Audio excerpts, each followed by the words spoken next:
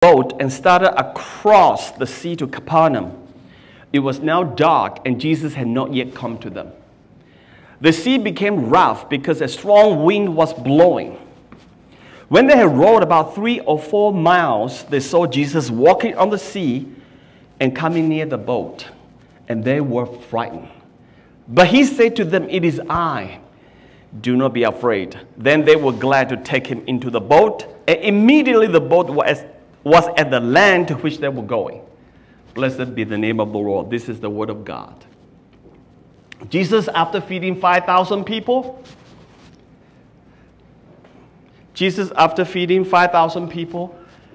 the people were coming to try and make him king. So Jesus knows that they want to make him the political Messiah, but he's not the political Messiah. He is the spiritual, eternal Messiah. That's why we have to detach our eyes from the political and the temporal, material kingship and life. This message is about sailing through the world with and without Christ. Do you know why I'm using the word sailing? Because this is the people going through the Sea of Galilee. The disciples were pounded by big waves. It was very dark. 1 is dark. 2 is pounding by big waves. They were really struggling. And Jesus came to them at 3 o'clock in the morning, walking on the water. Just give you a little bit of background. This is from the commentary. The Sea of Galilee is located in a depression some 700 feet below sea level. The Sea of Galilee is 700 feet below the sea level, and ringed by hills, many of them quite steep. When the cold air descends from Mount Hermon's crown, 9,000 feet high, the cold air comes down and crashes down against the warm air at the lake, at the level of the lake. Violent storms suddenly occur. So this is what happened. So today I want to talk to you about our life as Christians. It's like going through the Sea of Galilee. Like our lives, yeah, you're all there, right? After our life, going through the Sea of Galilee, we face storms. I want to deal with the question is, why do we have to face storms? And how do we handle storms? Eventually, what does Jesus do to help us? Basically, 3 main things, but I'll break down a little bit different there. Number 1, the condition of the church in the world. The condition of the church in the world. You know, this is a hostile world we live in. The evening came, the disciples went down to the sea, got into a boat, and started across the sea to Capernaum. If you read Matthew 14, the disciples didn't get into the boat on their own. Jesus sent them into the boat. Jesus, you go in the boat, you cross the sea, I'm coming right after you. Jesus said, nobody's going to make me king. He's going up to the mountain to pray to God the Father. And then he sent the disciples out. That was like getting dark, 5, 6 o'clock, 7 o'clock, coming dark. He said, disciples, go. You know, this is a hostile war. The sailing of the disciples across the sea is whose idea? Jesus' idea. So I want you to know that our Christian life going through this world is like sailing through the world of storms. Look around in this world. You see how many storms we face in this world.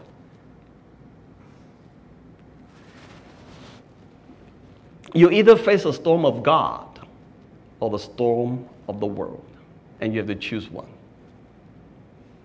Christians are at peace, great friends with God, but at war with sins and the world and Satan, the devil.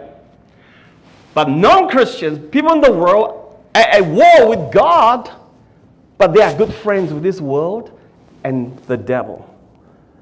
If you are good friends with God, they'll fight you in this world. They go out war with you in this world. But these sufferings and hostility in this world is only what? How many years do you want to live in this world? 90 years, 100 years? That's what you do. But if you're at war with God, you're going to spend eternity sufferings coming out. There'll be millions and millions and billions of years coming. I want to give you a contrast so that you understand. Ephesians chapter 2, verse 1 to verse 3 says this. And you were dead in the trespasses and sins in which you once walked, following the course of this world, following the prince of the power of the air, the spirit that's now at work in the sons of disobedience. Who is the prince of the power of the air? The devil. The Bible says you were dead. Before Christ, all of us were dead. Not dead physically, dead spiritually. Spiritually, we were dead. Boom, going straight to hell. And guess who did we follow? All of us, all of the world without Christ follow who? Not follow Jesus, follow the devil. Because he is the prince of the power of the air. What fancy name, right? That's from the Bible, prince of the air. What did he do? He is a spirit that now at work in the sons of disobedience. If you look around this world, all the riots, all the disobedience, protests, and all these things, they are challenging the godly values from the Bible. They are the works by the spirit of disobedience. Did you know that kids, even from young age, have default values? We are naturally want to be disobedient. The more you tell the kids, the more, I just want to try the other way. You know why? Because we got that from our grandparents, Adam and Eve. Adam and Eve were perfect until they fell. Let me tell you, I thought about it this morning. Let me ask you this question. If the devil can get a perfect man and perfect woman to fall, what do you think his chances of getting fallen men and women like us today to fall? We have absolutely no chance to stand against the prince of the air until and unless the Lord God, the Son of God, came to this world and rescue us and make us strong, and we will fight this battle together. Hallelujah. That's what Jesus did. He sent them into the boat, but he's not leaving them behind. But they did struggle. They did struggle. Let me finish this verse. Verse 3 says, among whom we once lived in the passions of our flesh. The passions of our flesh. What is that? That is prince of the air's work. Carrying out the desires of the body and the mind, and were by nature children of wrath.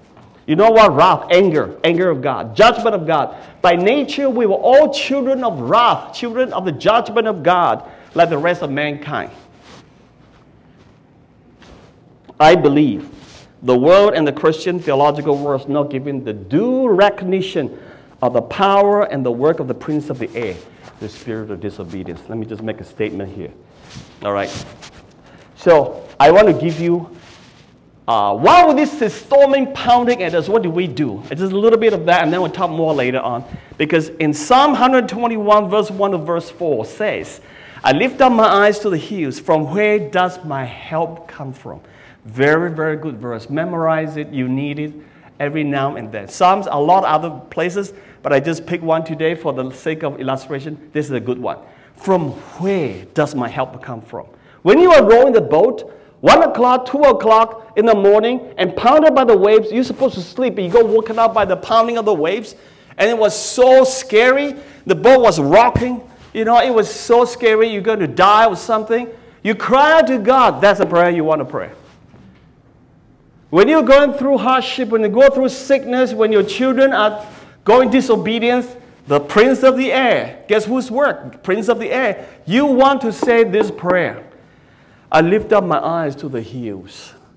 From where does my help come from? My help comes from the Lord who made heaven and earth. Now that is a powerful line. My help comes from the Lord. Who is the Lord? The Lord is the one who made heaven and the earth. He made the waves that pounded at you too. Everything is made by him. So I just want to comfort you a little bit, strengthen you.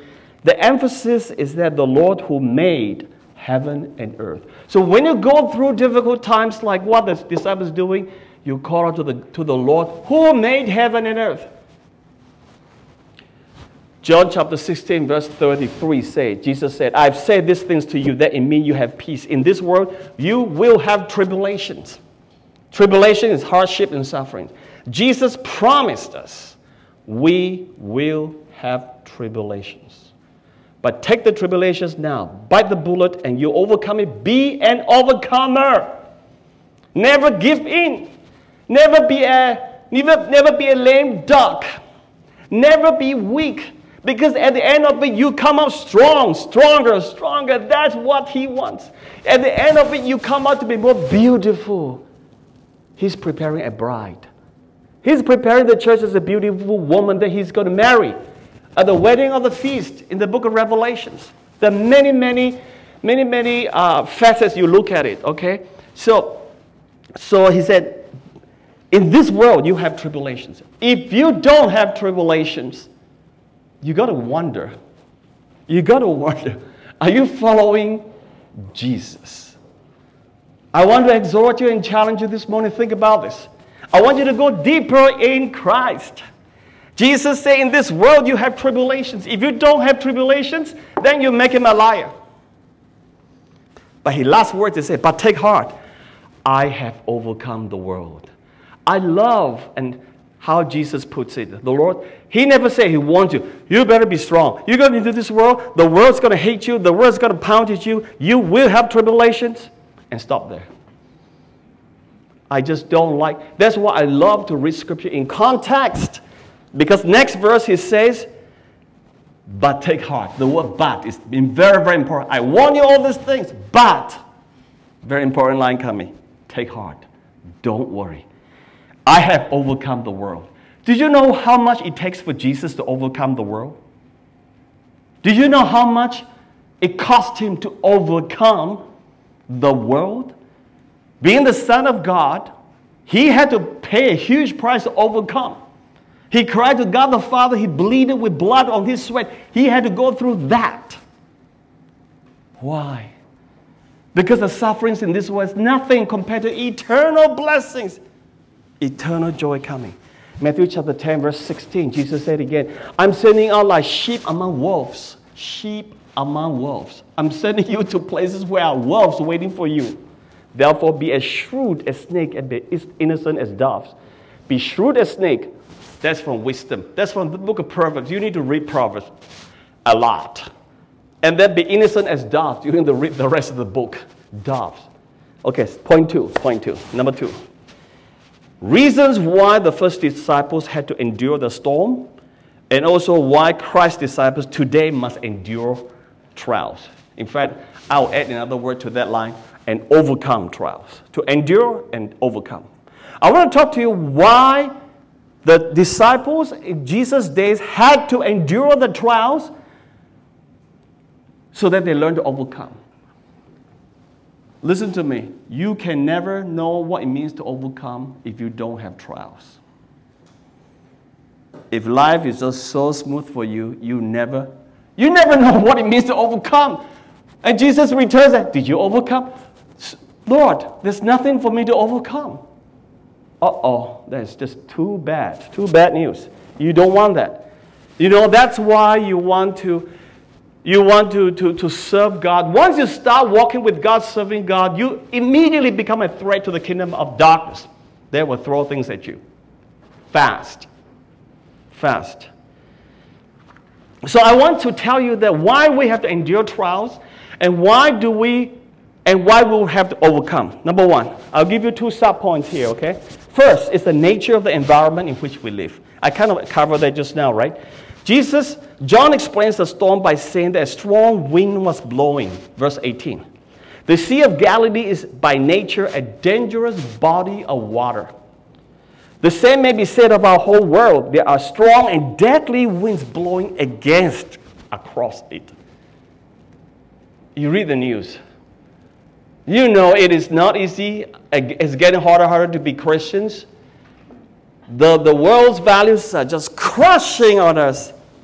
First reason is because the nature of this world we live in. But second one, I want to talk a lot more on this one. Second reason, and this is an important one, because Jesus sent them. Because Jesus sent the disciples into the storm.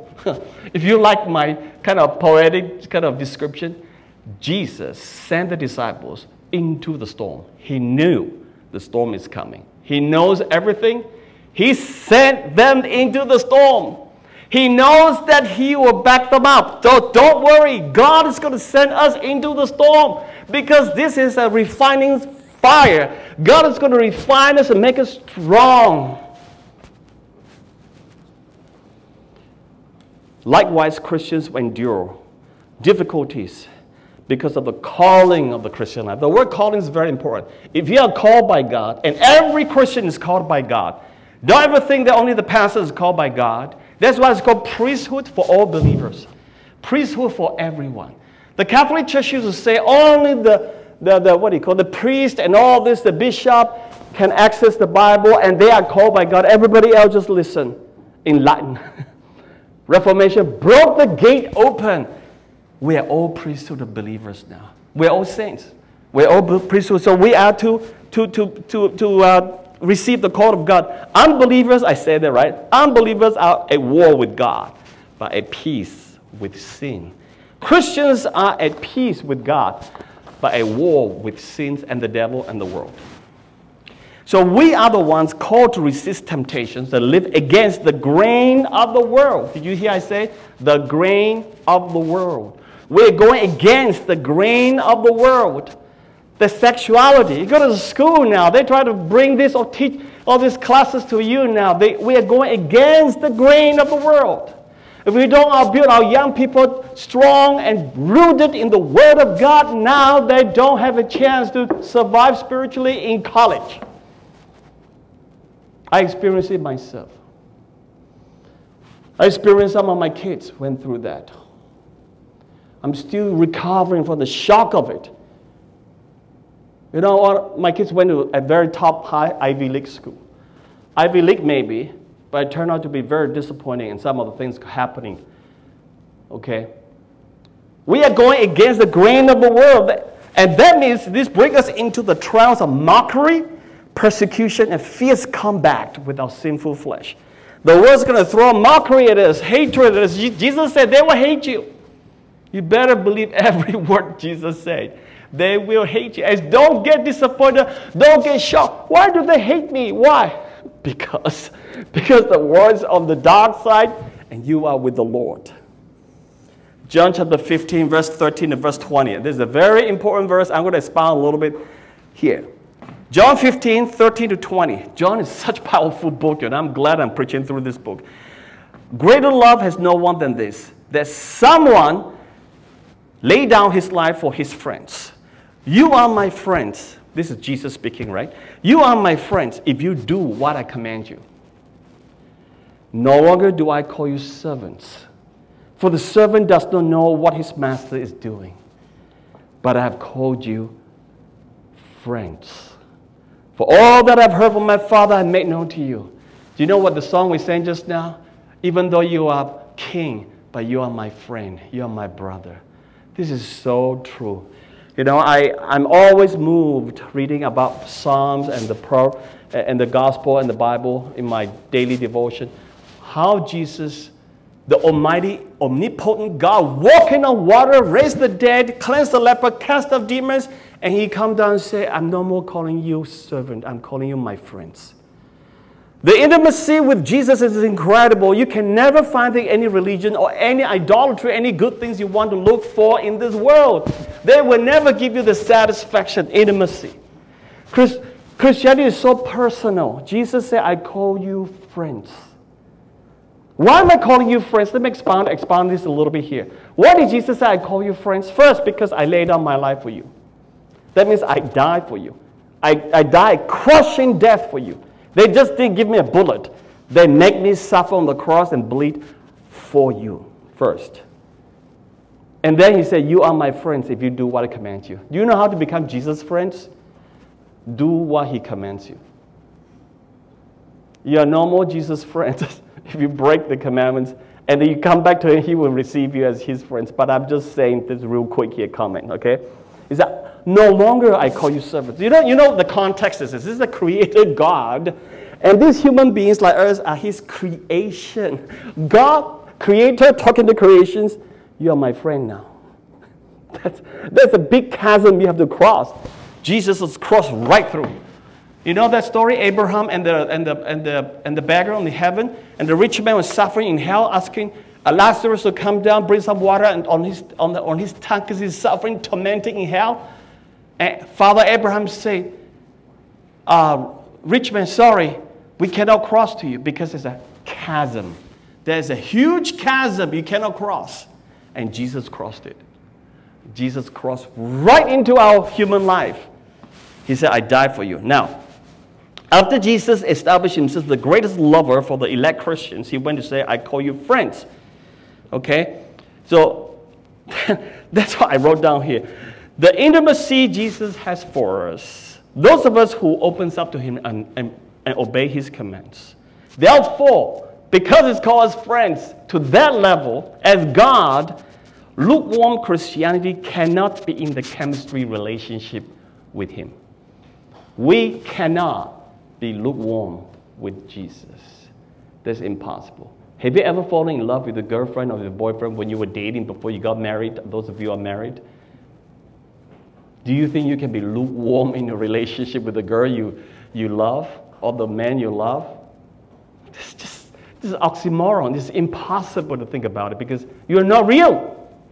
You have to be real to God and to yourself. When I say real to yourself, you got to be real to God first and real to yourself. Don't say, I want to be real to me and never bother about God. This is what the word is saying.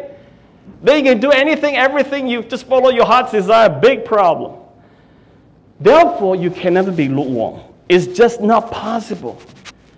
Because if it is, then you don't really know him. You haven't read those verses.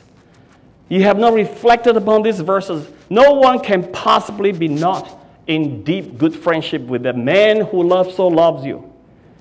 Then he said, you didn't choose me. Did you hear that? Verse, right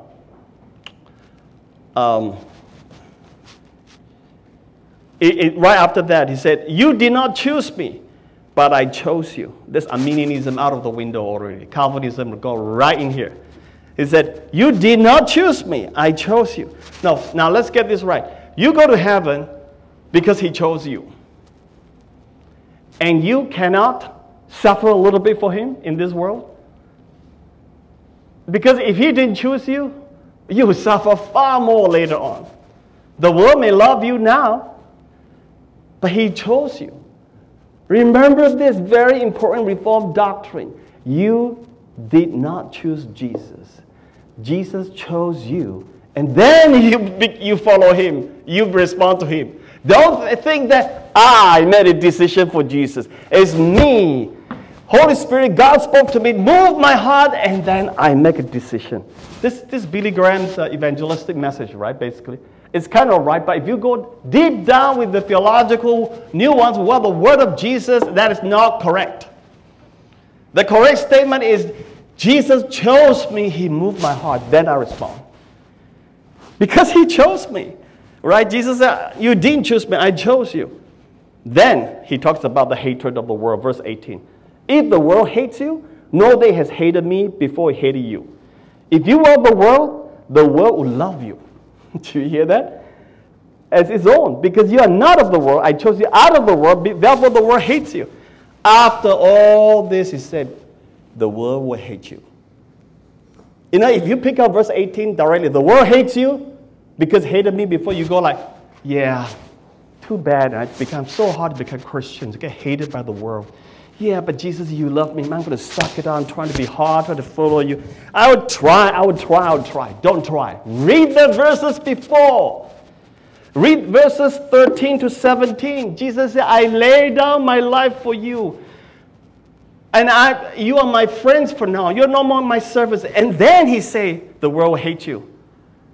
He's preparing us. With all this backdrop, you are going to overcome the world. That's the message. You are going to overcome the world, no matter how much the world hates you or not. Because you are not of this world.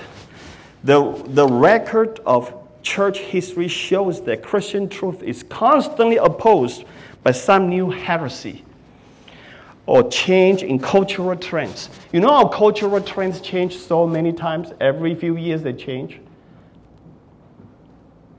Right? I mean, same-sex marriage 30, 40 years ago be frowned upon, be like, what? Today it's like legal, and if you don't accept it, it's like, what's wrong with you? Christians, you are on the wrong side of history. 50, 60, Carl Truman, a very famous professor, he written a book on this thing. He said, 60, 70 years ago, my dad would never even, if you ask that question, he'd go like, what? What are you talking about? A man is to be the head of the family, take care of the family, provide for your family. That's 60 years ago, 70 years ago. The cultural trends flip-flop all the time. That's why, apart from special blessings from God's Spirit, Christian ministry will be difficult. Do not be under the illusion that Christian ministry will be easy. It's never easy. If you think it's easy, look at Jesus' life. The Son of God himself, do you think that is easy? Let's look at just a person, a human being, okay? Because Jesus is God himself, right? Let's look at Paul. Do you think that is easy? Paul's probably gone through more than anybody. Peter. Now, if you look at the Old Testament, if you look at Abraham, well, he is pretty easy, right? He's a very rich man. He's got 1,000 servants for him. He was tested severely to overthrow his son, correct. But apart from that, he is doing very well. Look at David. He was really doing well. Financially, power and everything. Women, you name it, everything. But God judged him a lot. But I'm just saying, just real quick here. The Old Testament and New Testament now we have very different time now. Okay, so these are the two things I want you to know. God wants us to persevere. He wants to train us to be consistent and fervent prayer. I encourage you to come on Wednesday night Zoom prayer meeting, 8 o'clock. This morning, we had new people coming to pray. That was wonderful to see. New ones praying. Cannon was praying good. As he promises that if we continue to trust and obey, our labor will not be in vain. That's a promise of God. Paul encourages in Galatians chapter 6, verse 9.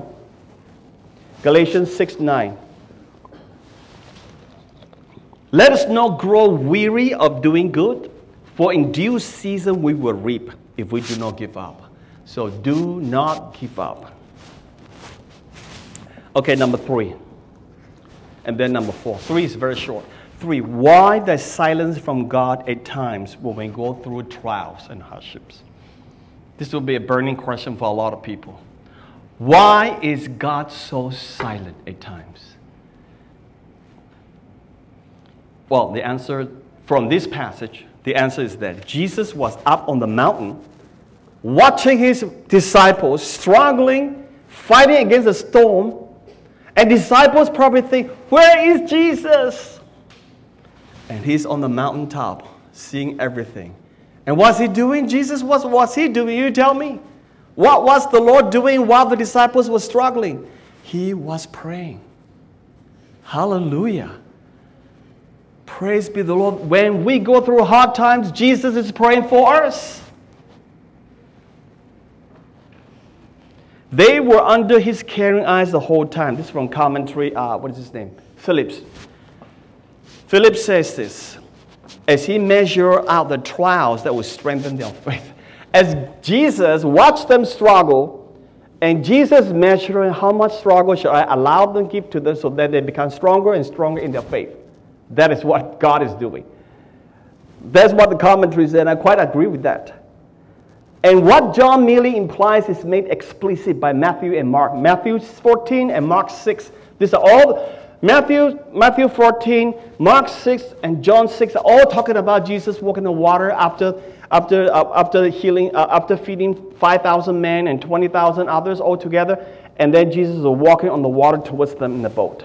So Jesus was praying up there, high up in the world, above the world's raging power. The world was raging. America's raging. So much is going on. God, Jesus looking from above. He sees everything. He knows exactly what's happening. And what was Jesus doing? High in a place of authority and communion with the Heavenly Father, Jesus was watching and praying for them. Let me give you 2 verses that will just cut down this point. Romans chapter 8, verse 26. Likewise, the Spirit helps us in our weakness, for we do not know what to pray, that as we ought. But the Spirit himself intercedes for us with groanings too deep for words. The Holy Spirit intercedes, pray for us with groanings too deep for words. So, do you think Holy Spirit prays very intensely? He prays with groan, like in pain, in anguish. That is God. God, the Holy Spirit, pray for us with groanings. I think I mentioned this before one of my previous sermons. When was the last time you prayed with groanings for your children? When was the last time you actually prayed? Did you ever pray in groanings?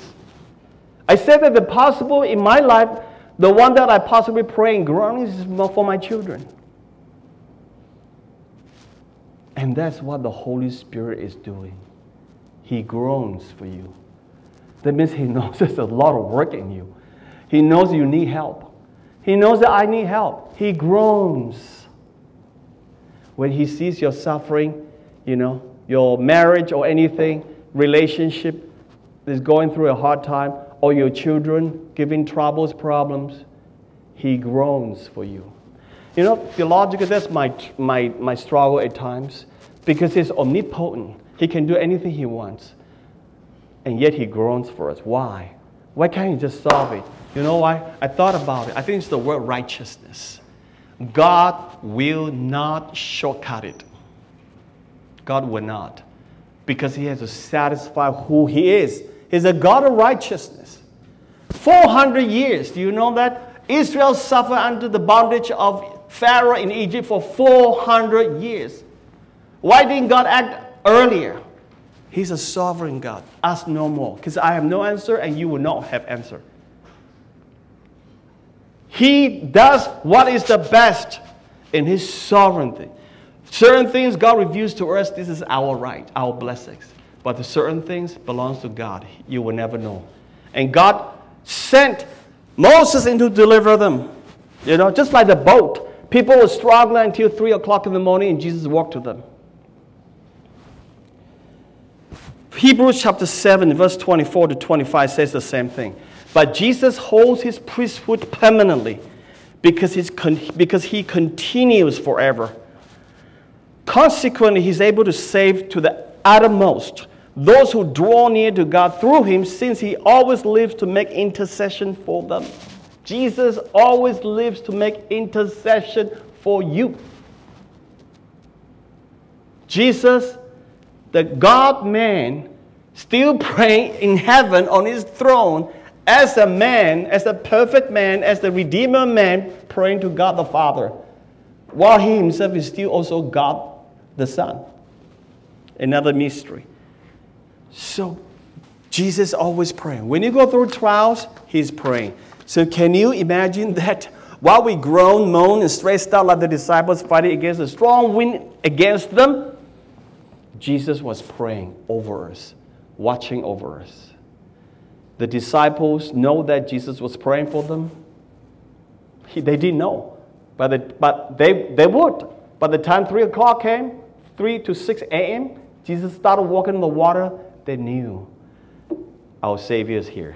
Hallelujah. Let me go to my last point, point 4. Last point is a longer point, okay? So, last point. How does Christ help us in times of hardship and trials? How does Jesus help us? Number 1, Christ steps into our storm to help us. I really love this. Actually, this commentary, Phillips, say that Jesus comes to them in the midst of the storm. Jesus did not come to them when everything is good.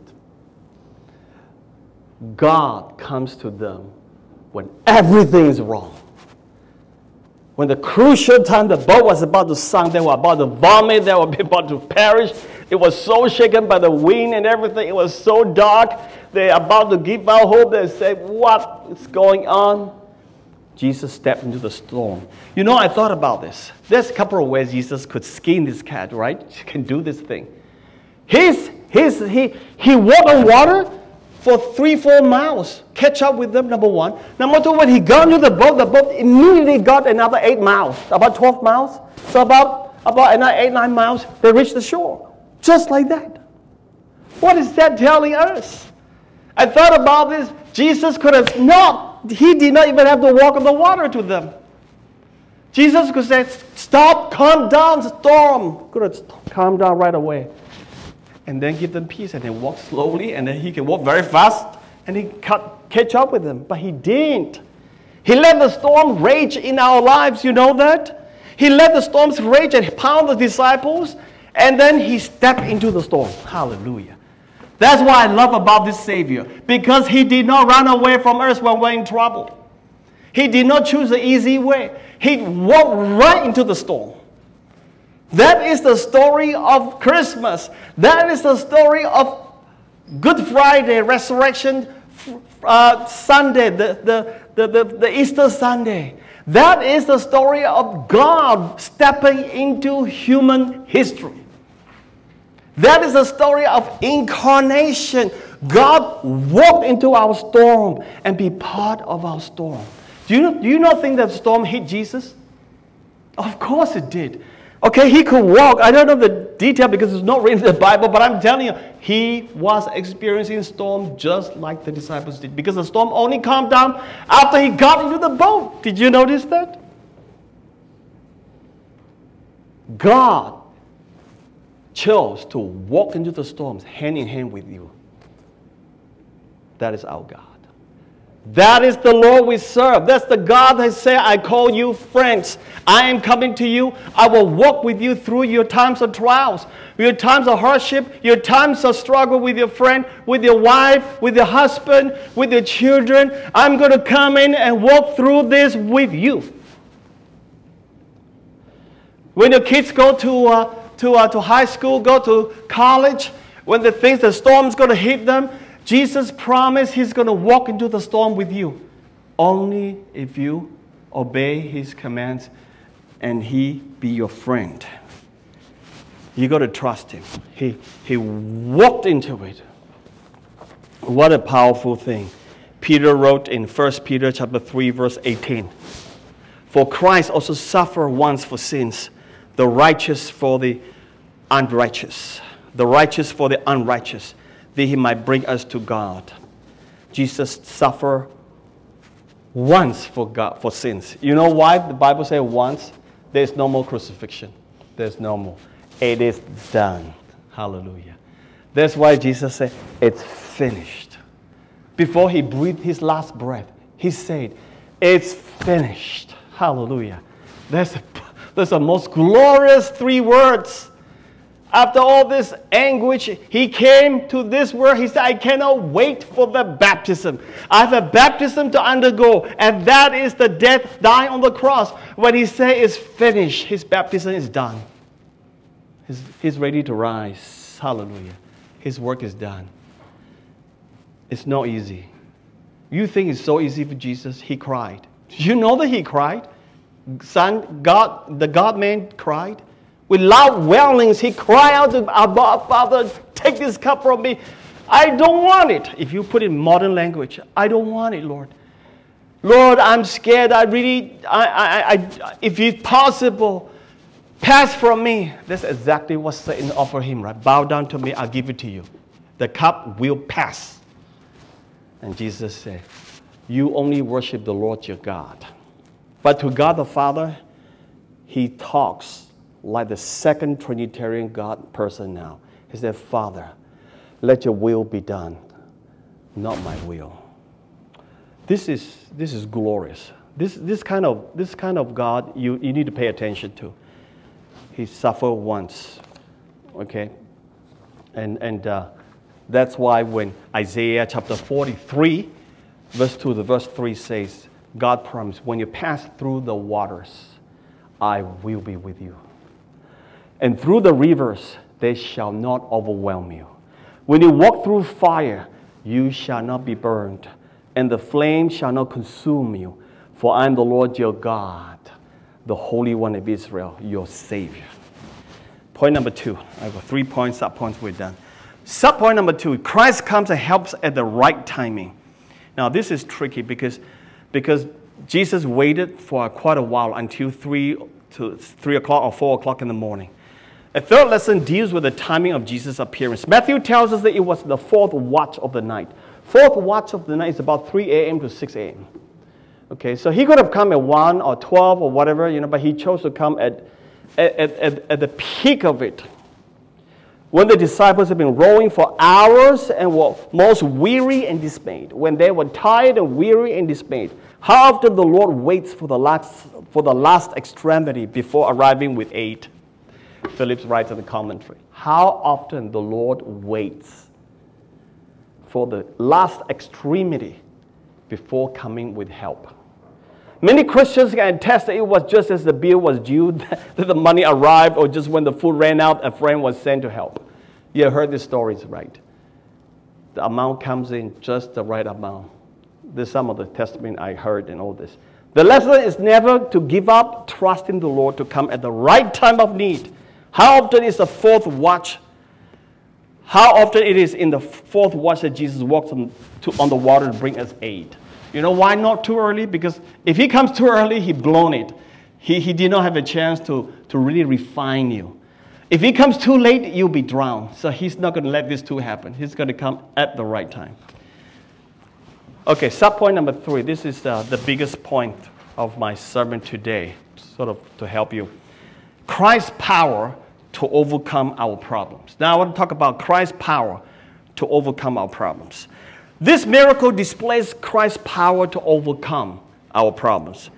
This is the fifth of John's signs to prove the deity of Christ. Jesus could walk on the stormy waters because he is the Lord and Maker. With the same power, he brought peace to the storm. Mark says in Mark chapter 6, verse 51, he got into the boat with them and the wind ceased. He got into the boat, the wind ceased. Jesus has power to still the storm that rages against you and to speak peace to your heart. Now, this is a big statement I want to give it to you now. This is from Phillips, the commentary as well. This shows that our greatest need is not to be preserved from earthly troubles, but to realize the divine majesty of our Lord and Savior. A truth that we often neglect in sunny days. Our need and our prayer should not always be say, deliver me from my troubles. The Lord's Prayer actually said, deliver me from the evil one. The Lord's Prayer never said, deliver me from my troubles. But from the evil one, yes. Because if God delivers you from your troubles, the troubles will keep coming back every other time. But if you want to go, the deeper question, the deeper issue God wants to deal with us is so that we see His majesty, so that we know that every time the troubles come and hit us, we know the divinity and the majesty of the Lord our God. Then nothing can touch us. Come then may be, but I'm ready. Hallelujah. But if you always wanted mechanics solve this, you never learn, you never go to trust, you never realize who your God is. This is a brilliant statement.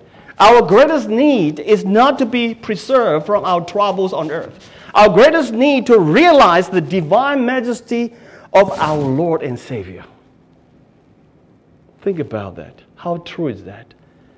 You go and read Psalms, reflect on the glory of Christ. They will sing it to you more and more. I put up a Spotify talk I sent to, I think most of you, is follow up on meditation. Don't do your Bible reading as a Bible study. Every morning, do it devotionally. There's the two different things to read the Bible devotionally every morning, and also read the Bible like a Bible study. You're not teaching. Just get on with the Lord. Some Bible references is good, it's fine. I do that. But your goal is that, Lord, touch me. See, that's what the word is here, that our greatest need is to realize the divine majesty. This is how Christians learn to bless their trials for the lesson they have taught of God's grace. Psalm 63, verse 1 to verse 4. I want to expound on this one, and I think that will be the last one. This is an important one. Psalm 63, verse 1 to verse 4 says this. O God, you are my God. Earnestly I seek you. My soul thirsts for you. My flesh faints for you. as in a dry and weary land where there's no water. So I have looked upon you in the sanctuary, beholding your power and glory, because your steadfast love is better than life. My lips will praise you, so I will bless you as long as I live. In your name I'll lift up my hands. This is the key word here. I want to expound here. First, psalmist or David wrote this. He said, what was the condition he was in? He said, my soul thirsts for you, my flesh faints for you. I'm in a dry, weary land where there's no water. He is tired, he is depressed, he is having trouble in his life. He said, God, I long for you. I'm so tired. I'm in this dry and weary land. Put it to yourself. You're going through a hard time spiritually. You're feeling dry. You're feeling weary. Lord, I need you, God. My soul thirsts for you. And then what? And the verse 2, it says, so I looked upon you in the sanctuary, beholding your power and glory. That's a turning point. And then it says, because your steadfast love is better than life, my lips will praise you. I will bless your name. Did he experience the steadfast love yet? He was still in the dry and weary land when he said verse 3. Verse 2 and verse 3. Nothing has changed physically in this world, but everything spiritually has changed. He was still very weary and dry, having deep troubles. But he cried, he looked to God. Behold is a very important word. Behold. The ability to behold, experience, to see the glory and the majesty of God in your tough time, in your difficult times, in your dryness time is very, very powerful, very, very important. You cannot just behold God's glory when everything is good. Come into the house of God. Everything is great. Let's dance. Let's praise. Let's raise our hands and worship the Lord. Let the guitar play and the drum play. We praise the Lord. We love that. But it is when it is dry and weary. Still do that. And you see all these things going to happen. He said, I behold your power and glory. Behold comes from meditation. Behold comes from, and where did he get to behold? He goes to the sanctuary. Where's the sanctuary? Church. He goes to church. He feels very dry. So you know people who feel dry and spiritually troubled and downcast never stop coming to church. Even all the more you should come to church. Like Psalm 63, what David did. I'm going through a hard time, Lord. I'm going through a dry, weary land. So I looked upon you in the sanctuary. He did not look to the sanctuary when he go away and then run away from the Lord, you know. He go back to the house of God and look and behold the glory of God, the divine, the power and the glory of God. And say, I'm ready. I'm ready. Is he ready? He is ready. But has he overcome yet? He has not. He's still in the situation. That's the kind of prayer. That's the kind of thing to overcome. Moses said in Psalm 33, verse 17, and the Lord said to Moses, the very thing you spoke of, I will do for you. You found favor in my sight. I know you by name. Then Moses said, verse 18, Moses said, please show me your glory. Show me your glory. That's the kind of prayer we can pray. When you're going through hard times, show me your glory, O Lord. And then lastly, it is, you know, when Jesus coming on the waters to the disciples, Jesus say, it is I. Fear not, is I. That I in Greek is ego eimi. Ego eimi, which is the translation of the name Yahweh in the Old Testament. And that is the name God gave to Moses at the burning bush. That means the God who spoke to Moses is the God who walked on the water towards the disciples. The disciples, knowing the Hebrew background, they must be shocked. That is the same person who spoke to Moses. We are ready, God. Jesus, thank you. We are ready to follow you. We trust you. We believe in you. Can you believe the faith of the disciples after Jesus said, I am? The same I am that God spoke to Moses. Moses said, what's your name? My name is I am. And Jesus said, I am. Same words. He is the Yahweh. Father, Son, Holy Spirit. 3 in 1. And Can you believe, can you imagine the faith of the disciples after Jesus came to the boat? The storm died down immediately. Their faith jumped 100 times. And next, the boat gave the super speed, boom, 8 miles right to the shore. Now jump another 100 times, 200 times. What a deal. You see, they got a contrast. If they did not sweat over the anguish and the struggle with the storms till 3 o'clock in the morning, the glory will not be so great.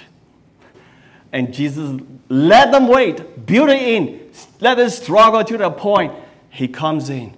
Now they know who Jesus really is. Let me conclude here. You know, after this event, a few months later, Jesus goes to the cross. The glorious one who walked on the water, who uses the I am, same name that Yahweh used to speak to Moses. The same one that got into the boat, the storm died, the boat straight away got to the shore. The same person now, 3 months later, hanging on the cross, bleeding for them. What is happening? Jesus is preparing them.